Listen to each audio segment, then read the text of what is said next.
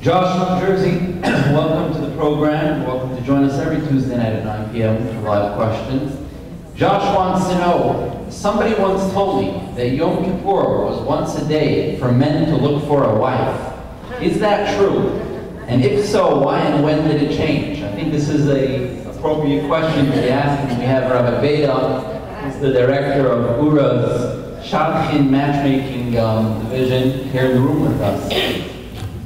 Oh, Rabbi Mintz. Maybe he should answer that question.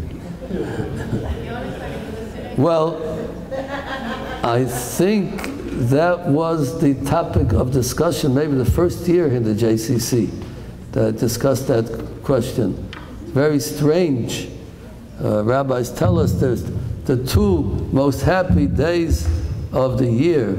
One of them is Yom Kippur because of the atonement, God forgives our sins, and the second luchas were given, but the second tablets were given in Yom Kippur, by the way. The first ones were broken on 40 days after, 40 days after Shavuos, where the first tablets were broken, and then there were 80 days after that. Moses went up to heaven after Shavuos for 40 days and 40 nights. He came down afterwards for nights and found the golden calf. He broke the luchas. He went back up for another 40 days and 40 nights to pray to God to forgive the Jewish people. Came down again, and God said, now come a third 40 days and bring up through the stone tablets. I'm not going to give you the stone. You have to bring it up. And after the third 40 days, when it ended in Yom Kippur, he came down with the second luchas that God gave him.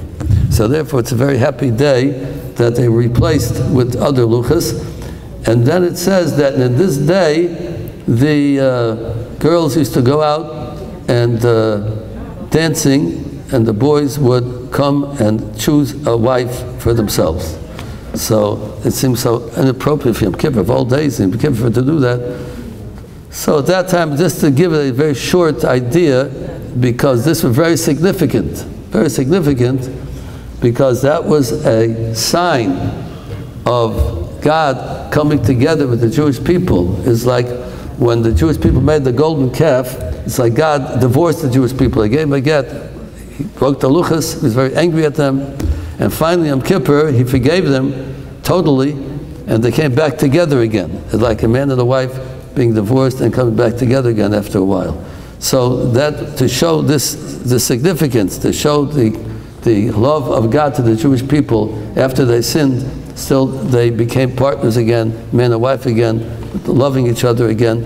That's the significance of choosing a wife on Yom Kippur, to show this type of idea that just like a man and wife have this connection of love and connection to one another, that's how we have to look at God's connection to the Jewish people. It's like a man and wife would have a very happy connection with one another. That's why in Yom Kippur we have that type of thing happening. Today we don't do it because we are not in that level of greatness. At that time they did it with a whole different idea of spirituality.